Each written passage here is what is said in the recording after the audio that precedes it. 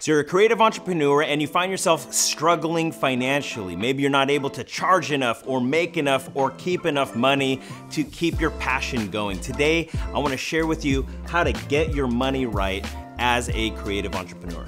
My name is Sean Tambagahan. I'm the owner of Butler Branding. We're a creative agency in Central California, and we teach other creative entrepreneurs the business of creativity from the perspective of a creative agency. When I do agency coaching one-on-one with different coaching clients, one of the number one things they always say is, how do I make more money, right? So why are we trying to do coaching? A lot of times it's we need to solidify our processes, but 90% of the clients that I coach, they think that it's a money issue. A lot of times it is, but I wanna talk to you about four tips to get your money right as a creative entrepreneur. The very first one sounds kind of stupid or simplistic, but let me kind of go deep into this, okay? The first one is charge enough. You're like, okay, I just watched this video to make more money, how to get my money right. He's just telling me to charge more money. Okay, well, think about this. Most of the clients that I'm coaching, when they are dealing with their clients, it's almost like they're talking themselves out of getting a higher paycheck from their client by negotiating themselves out of a better deal. And even sometimes when the client isn't even asking for a better deal, it's like, well, I could charge this, but how about I'll do it for this rate? It's something weird about creatives to where they don't like talking about money. They get all weird about it and they just want to save people money. The reality is 99.999% of the creative entrepreneurs that I coach, none of them are swimming in bathtubs full of money and they're just greedy, just money grubbing people. Most of the time they're just trying to pay their bills, trying to feed their families and trying to live their life. And so when it comes to offering their services, they shouldn't downplay or devalue what it is they actually do. So it's one thing to say that, but the thing that helped me get out of the mental funk of not wanting to charge more was when my coach, Chris Doe, told me and walked me through this mental exercise that I want you to walk through as well. So he said, Sean, what would it look like if you were to roll the red carpet out for your client? Right, so I want you to think about this. This is like my little picture of a butler serving, it's this white glove service. You're serving someone. What would it look like if you were to serve someone the way you want to serve them? And so he walked me through it and we talked about from the very first point of contact to complete fulfillment and we're done with the project, what would that process look like? And so I started kind of dreaming up in my mind what this process would look like. A client would come to a nice office in a nice conference room and I'd be able to give them a gourmet cup of coffee for our introductory meeting.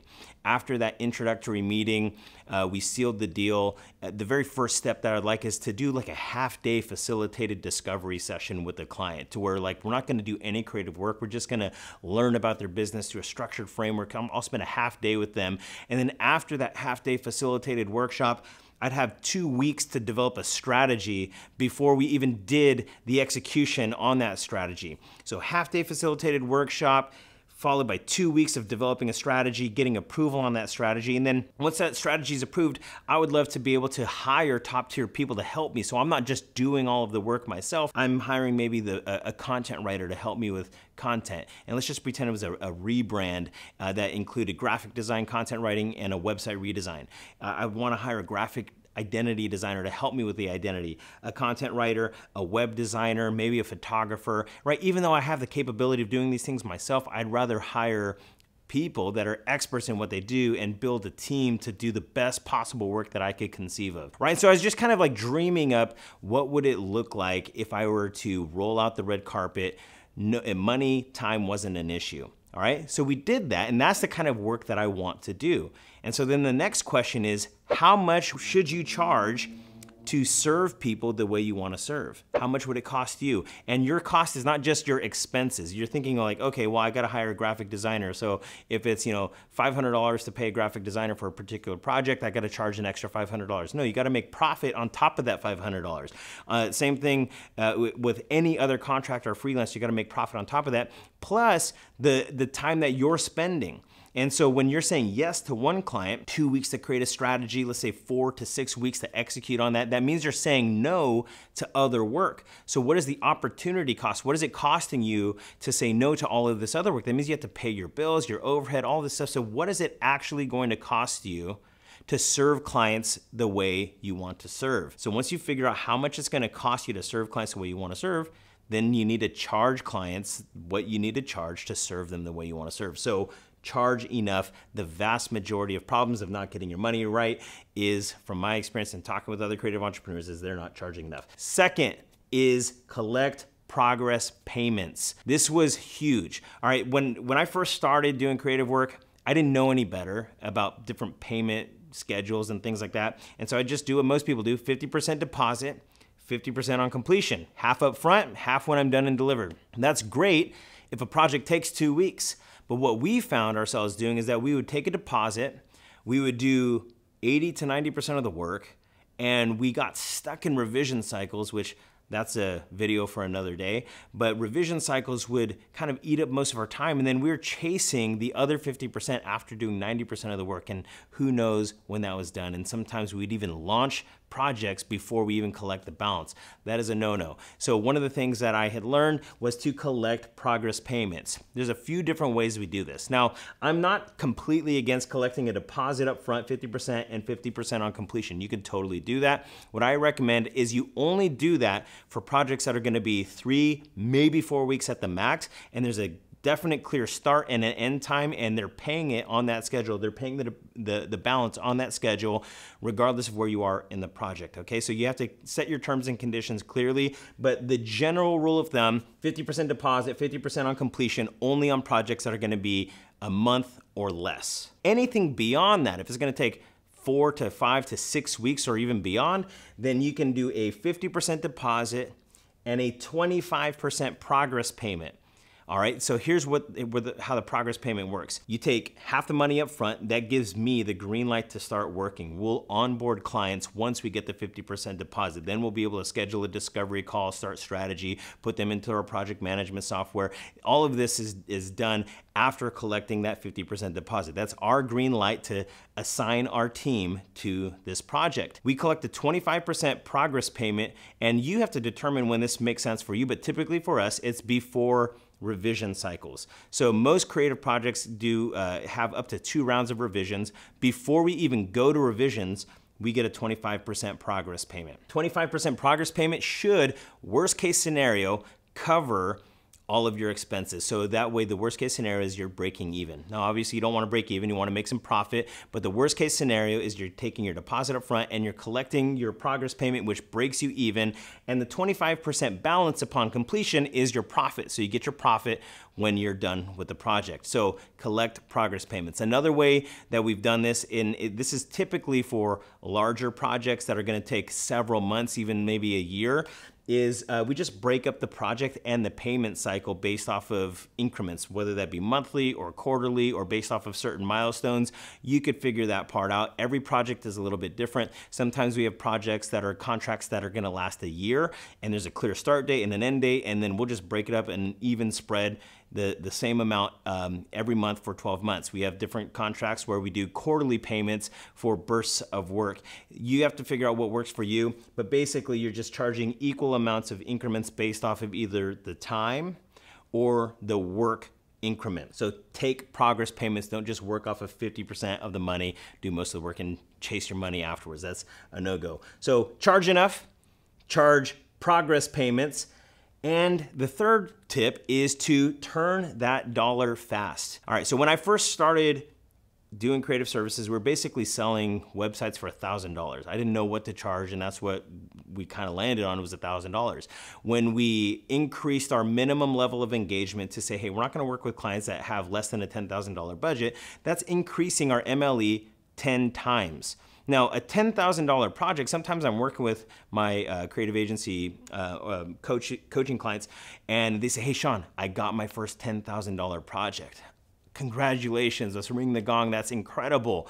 But then I ask them a few more questions, and really what that $10,000 project is $1,000 a month retainer for 10 months. Or even worse, maybe it's like 12 months, 10,000 spread over a year. It's a $10,000 contract, that's a year. It's like, no, $10,000 sounds good if you're able to turn it like in a month to maybe 6 weeks.